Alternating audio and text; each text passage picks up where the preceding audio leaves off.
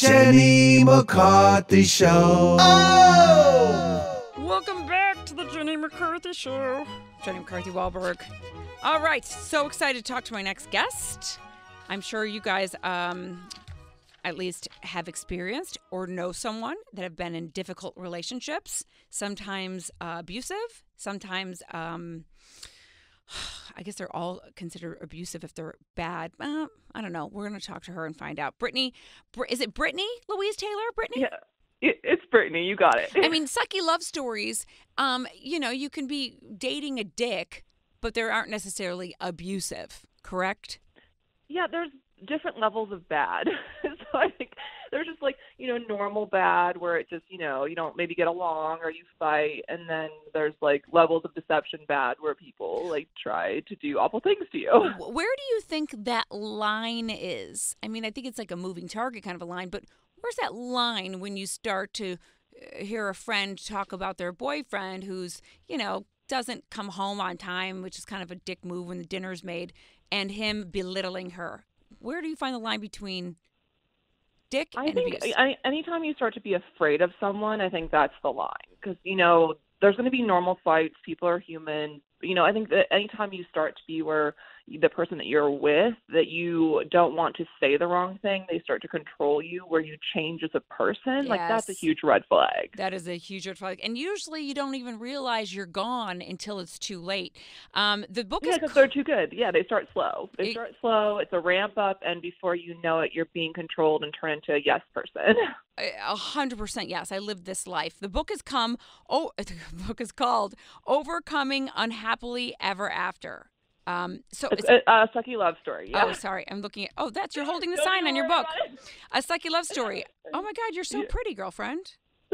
Well, that's a little bit of Photoshop. It always helps. Tell me about it. Okay, so you're a YouTube star. You got entangled with a man who allegedly has ties to the Serbian mob. How does that happen?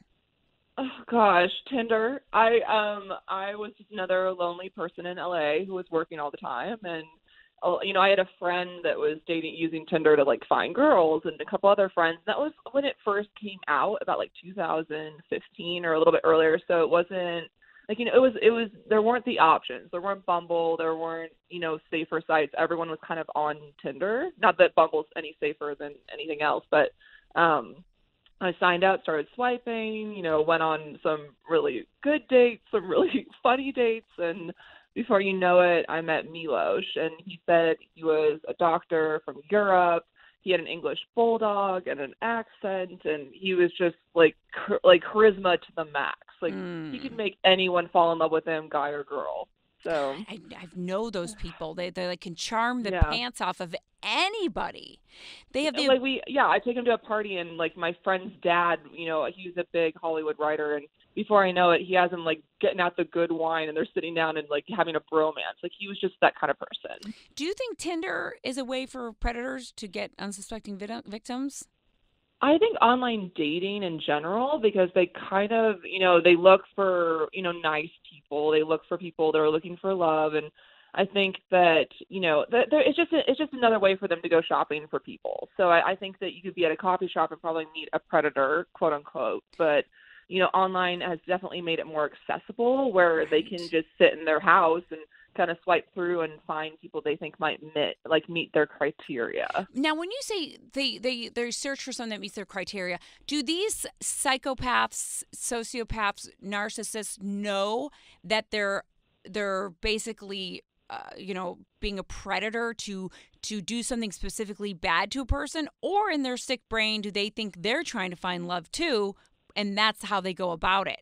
By abuse. Well, I mean, I'm not an expert, but since I've gotten out, I've read a few books about people that are sociopath or have that kind of disorder, and I mean, do they a lot? It depends. I think if there's a spectrum, do they feel any kind of empathy? I think for them, it's all about getting what they want and survival, and it's not about you at all. It's all about them. So they don't really. You're right. The only emotion that they feel is anger, and the only thing they want is power and money, and so they don't care what they would do to you to get that. It's a feel-good fix that they're looking for. I need someone to. Yeah, I think they get a high. I think with my ex, it's he started off but even in my gut from the beginning, he on paper was perfect, like tall, gorgeous, and had a good job, doctor, and a pet, but something in my gut knew that it wasn't right, and that's where I got in trouble when I didn't listen to it. Because if you're around, now I can spot it in a heartbeat. Like, I'm around people, I'm like, ooh, sociopath. Like, you can just see it in their eyes. Totally. See it, where they just don't have a soul. But, if you have never been around that, you just know something is off. So I think that's like the first red flag. Like, why is there nothing that you can see that's tangible, but you still feel like you should run? So because it's so difficult to spot someone like this, you really have Yeah. to rely on your intuition. You really Yes, and it's there for a reason. And I think that you can tell right away whether if something in you goes, ooh, like your skin crawls a little bit. Or I remember on our like third date, he like tried to touch my leg and I flinched and I was like, ooh, don't touch me. And I'm thinking, here's this guy who like looks like Chris Hemsworth's body double, like in such good shape and tan and gorgeous. I should be wanting him to have some contact, right? Right. But when he would touch me like until like date 8, I just flinched. I didn't want any contact, I think. But I kept talking myself into it, and that was the problem. I kept on paper going, okay, he checks all these boxes. Maybe I'm nervous because I've dated mostly artist types, and this guy, has a car and a job. Right. I thought maybe that was why. It's like it's when we let our, like, not to get all like spiritual, but like when we let our mental drive us instead of our gut and our heart. Yeah. You have to go back to those. You get in trouble. You always get in trouble when you try to talk yourself into something. So you have, like, if it isn't where like in your heart that like this is right, like that, you should listen. A Sucky Love Story is the name of the book. I'm going to keep plugging it so people pick it up. So where in the relationship, because I would imagine there were some things that went right as you convinced yourself, but when did you know in your gut, okay, shit, something's wrong? Well, I mean, it started his family was wealthy from Europe. They started cutting him off financially. So our honeymoon phase didn't last very long. Like, before you know it, like, he had ended up moving in with me, and I was like financially supporting him to get his boards done. And his family was like, calling up and screaming and yelling at him every day. And that wasn't necessarily a red flag, but it was more when the behavior started to change. It's like, he was so sweet and like this perfect gentleman, and then he would start going off on me. And I remember that I would count the days in between his blow-ups. So it didn't start off being physical abuse. It was mostly mental. And I realized now that he was just training me. Like, he would just, training me to bend to like whatever he said in his will. But at that point, I didn't see that as a red flag. I just thought, I kept blaming myself. Yeah, thought, you said I'm taking care of him, so he feels insecure as a man, so it's coming out sideways. And also too, because like he was leaving everything, like his family was against him to date me. I had that guilt. Like, I felt like it was my fault that there was this rift in his family because he was staying in the United States with me and not going back and helping them with the family businesses and whatever. Right. The stories we tell ourselves.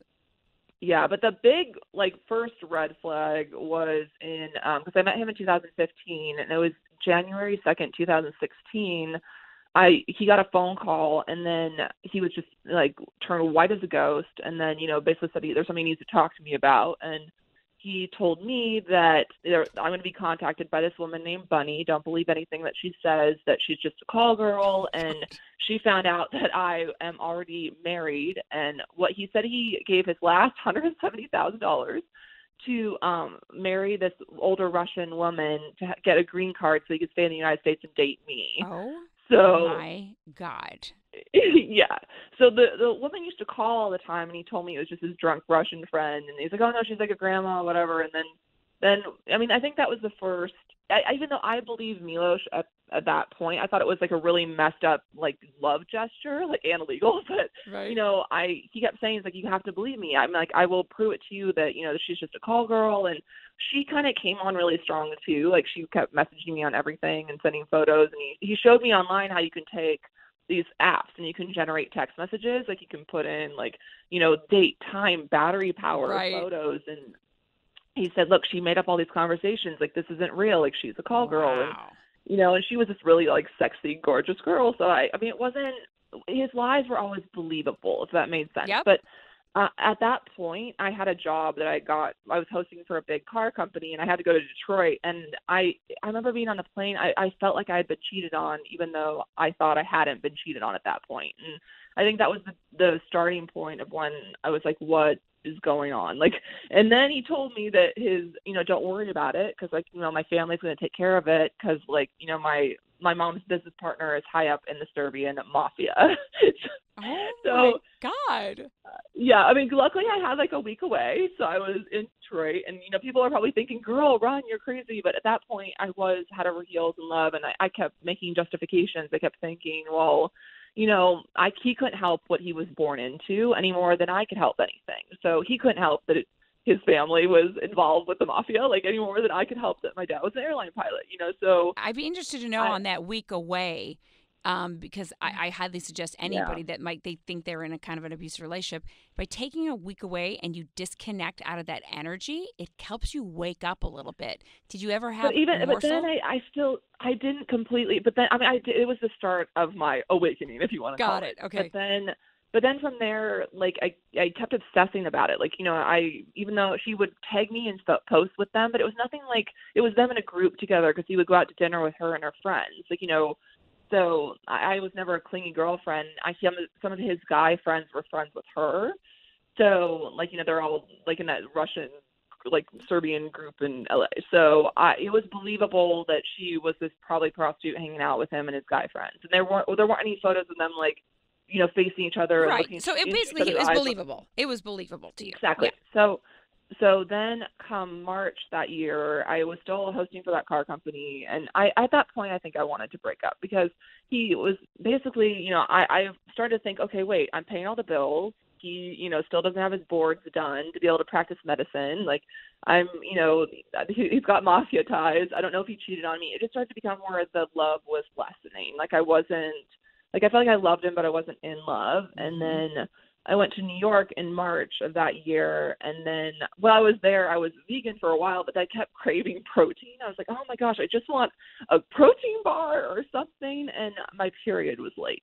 Oh. So my plan was, when I got back from New York, I'm like, I'm going to end this. I'm going to, he needs to at least move out. I need to figure things out. But then I ordered from Amazon like this big pack of 25 like pregnancy tests, because they have those with like the pee strips. And I just did it. When I got back from New York to the house, and I tried the first one, it was like pregnant instantly, and I did 5 in a row, pregnant. And I what's even stupider is that we weren't using any protection, because he was a quote unquote doctor, and he kept telling me, it's like, oh no, if I pull out, you can't get pregnant. And I kept believing him, even though I'm an educated female. Oh my God. He's a doctor, and he's like, even healthy people in a relationship have a really hard time conceiving. Like, trust me, there's no possible way. And basically he got me pregnant. So of course, do you know how many guys, these sociopaths, try to get me pregnant?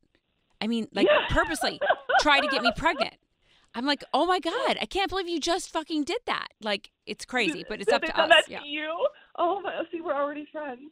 Okay, we have so much in common. But no, so at that point, like I mean, I'm kind of ashamed. Like I thought about not keeping my son, and it was just like I wasn't in love with him. He was so abusive mentally, and I just wanted to get rid of him. Like, and then now I find out I'm pregnant, and that would tie me to him forever. But then I couldn't go through with it. I had an appointment, and I couldn't do it. So you had your baby. I had my baby, but then this even gets crazier. So while I was pregnant, then Milos told me when I first met him that he had invested some money in a fund in Russia. And during sanctions, the U.S. had done, he couldn't get the money out. And then, surprise, surprise, when I'm 4 or 5 months pregnant, he is going to get $10 billion. So, and that's with a B, $10 billion. So he enlists a real estate agent in a friend of ours to start showing us multi-million-dollar properties in Malibu and everywhere. And then he was like, no, we need to go to San Diego. I can get, my board's done there. There's 4 teaching hospitals. It'd be better for our sons. We start looking at Rancho Santa Fe. So he convinces me to put my house up for sale, because he's like, look, you have it, but look, we're gonna have all this money soon. Why keep your cute little house? And I too had really bad morning sickness, so I had gone into like a serious amount of debt because I was the only one paying the bills and throwing up all day, and I wasn't working up until my third trimester. So I agreed. I put my house up for sale. So when we have it on the market and already people like putting in offers, because it like, you know, things in my neighborhood sold, you know, sell pretty quickly because Highland Park's up and coming or whatnot, or I think it still is. But so when I do that, then he tells me that the banker ran away with the money. So my house is up for sale. I'm in debt. I'm extremely pregnant. I'm like packing the house up by myself while he studies. The banker ran away with the money? Yeah. He's like, don't worry, we'll figure it out. Like the business partners will get, you know, whatever. And he's like, you know, I'll still get my boards done. And then our plan was to still go forward because, like, you know, at that point, my house was already pretty much sold and I didn't want to let the real estate agent down and I needed the money. So we sold my house. We moved down to San Diego to a townhouse that I really couldn't afford, but he insisted that I get a 3-bedroom because his mom was coming into town for the birth. And he's like, you know, she's going to be staying for 6 months. There's no way I'm going to stick at a friend's house or whatever. So I get some place that's more than my mortgage in LA down in San Diego. They're telling me I have 3 minutes left, so I know I'm sure your story's longer. Really, I want you to get everything in there. Okay. So basically, you know, mom comes in town. She's crazy. I have the kid. They end up moving out, and then Milos fakes cancer to get back into the house. Oh my God. Then when I figure out that he's faking cancer is when I make a plan and leave him. And the whole, I mean, my story is even crazier than just the things there. But you never married him, right? No, never married him. I don't know if he's a doctor. I don't know if anything of our relationship is real, is moral of the story. And it was just artistic the way that he crafted everything. So and I think, you don't collect child support from him? No, God, no. I don't want any.